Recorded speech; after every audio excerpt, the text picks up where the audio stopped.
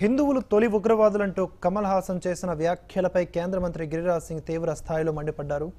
తిన్న కంచంలోనే ఉమ్ము ఊసిన ఘనత కమల్ హాసన్కు దక్కుతుందని విరుచుకుపడ్డారు. అమీర్ ఖాన్, నసీరుద్దీన్ షా లాంటి వారు కూడా ఇదే కోవలోకి వస్తారని ఆగ్రహం వ్యక్తం చేశారు.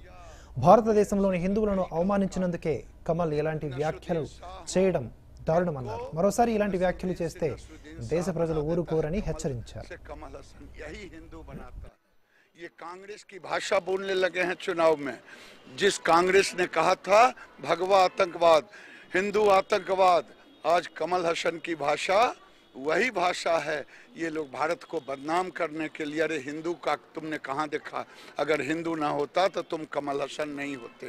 हिंदू तो चींटी को भी गुड़ देता है, वृक्ष को जल देता है।